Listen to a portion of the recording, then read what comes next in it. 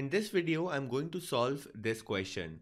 Let events E, F and G be pairwise independent with probability of G greater than 0 and probability of E intersection F intersection G is equal to 0. Let X, C denote the complement of event X. Then we have to find the probability of E complement intersection F complement given that the event G has already happened. So we are given that E, F and G are pairwise independent. So first of all, let's understand the meaning of pairwise independent. Pairwise independent means that probability of E intersection F is equal to probability of E multiplied by probability of F, and probability of F intersection G is equal to probability of F multiplied by probability of G, and probability of E intersection G is equal to probability of E multiplied by probability of G. So this is what we mean by pairwise independent. So if these three hold, then we say that E, F and G are pairwise independent. Note that there is a difference between pairwise independent and independent. Pairwise independent means that these three conditions hold, and independent means that these three conditions and this condition also holds. So this is the fourth condition that we have. So probability of E intersection F intersection G should be equal to probability of E multiplied by probability of F multiplied by probability of G. If these four conditions hold, then we say that E, F and G are independent, or you can call them mutually independent as well. And if the fourth condition does not hold and only the first three conditions hold, then you say that they are pairwise independent. So in this case, we are given that E, F and G are pairwise independent. So we'll be working with these three conditions. Okay, and we are also given that probability of E intersection F intersection G is equal to 0. Now we have to find the probability of E complement intersection F complement given G.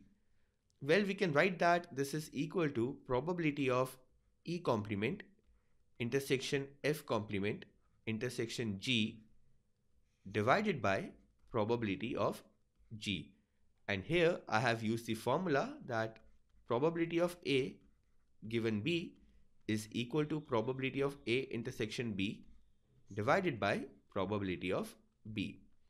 Now to solve this, first of all, let's see that what is this numerator. So let's find the probability of E complement intersection F complement intersection G, and to find this probability, let's find the event E complement intersection F complement intersection G. To find the probability of E complement intersection F complement intersection G, have a look at this Venn diagram. So let us first find the event E complement intersection F complement intersection G. Now notice the way I have drawn this diagram. So there is intersection between E and F, there is intersection between E and G, and there is intersection between F and G, but there is no intersection between E, F and G, and this is because we are given in the question that probability of E intersection F intersection G is equal to 0. Now let's find E complement intersection F complement intersection G.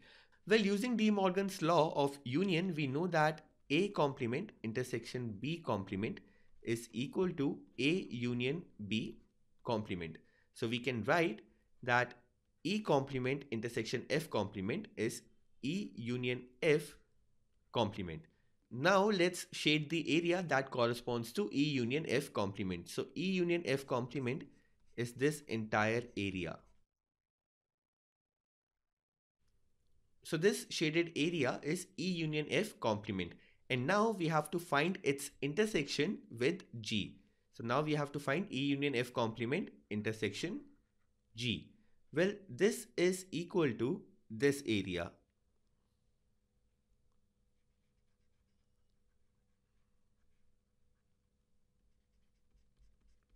I mean this entire portion that you have here. So this green and yellow shaded area is E complement intersection F complement intersection G. So we can write that the probability of E complement intersection F complement intersection G is equal to probability of G. So from the G, we have to subtract the intersection of E and G and the intersection of F and G. So this is equal to probability of G minus probability of E intersection G minus probability of F intersection G. So that means from the entire G, I am subtracting this area and this area. Now this is the numerator of our expression. So let me write down the expression once again. So we are finding the probability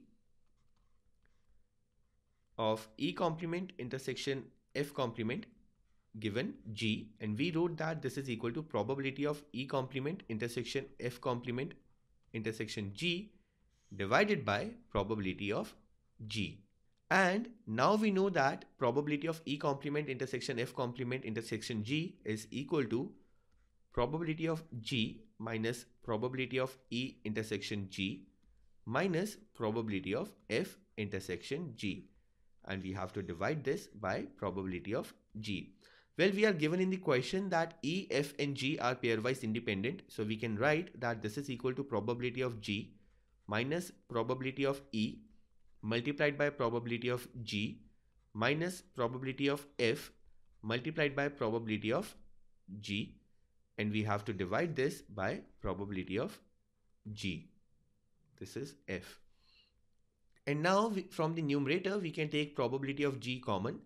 So this is equal to probability of G, and here we have 1 minus probability of E minus probability of F, and this is divided by probability of G. We can cancel this, so this and this. Well, we know that 1 minus probability of E is equal to probability of E complement. So we can write that this is equal to probability of E complement minus probability of F. And this is our answer. So that means the right answer is part C. Well, I've done a mistake here. In the part C, we don't have complement here. So this C should not be here. Okay, so this is the C option. And in this case, the answer is part C. So this is the answer.